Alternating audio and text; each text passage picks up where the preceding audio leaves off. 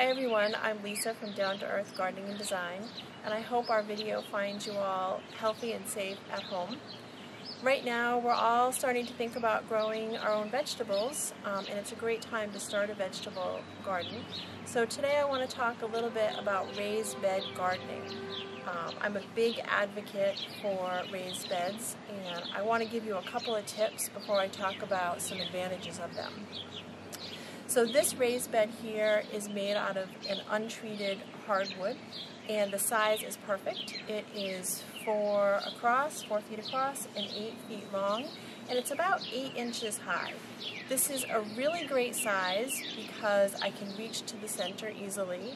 I think about the average that you can reach is 2 feet, so 4 feet across is perfect. And 8 inches for a depth is great, just if you're going to grow any root vegetables. So there's a lot of these blueprints online. This is something that we do for our customers, setting up raised beds for vegetables and cutting flowers, and we absolutely love them.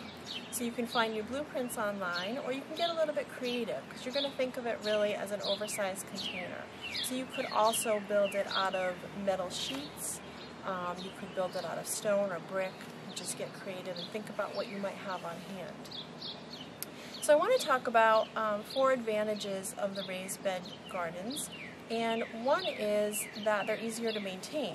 Like I said, they really are like growing things in a container. You can really pack them full of veggies, herbs, or cut flowers because you don't need a walking path. So you can easily, in this size, grow enough vegetables with a little bit of variety for 2 to 4 people. 2 is it's much easier on your back. I can sit on the ledge here. I've also seen some blueprints that have a little bit of a bench here to sit on, or you could easily kneel alongside of it and still reach to the center. 3 is that you can control the soil here because we filled this with a bagged potting soil. So you don't have to worry as much about soil testing and pH.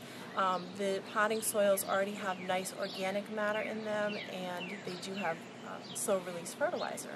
So that takes care of all that for you. And 4 is probably the best one. You can extend your growing season. So because the soil is raised up, it warms up a little quicker. So you can start growing things earlier, and it stays warmed up later, so you can grow things later into the fall.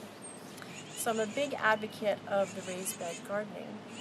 We're going to follow up in the coming weeks with how to build your own raised bed. So just keep a watch out for our video, and I hope you enjoyed the tips and you get out there and do some gardening.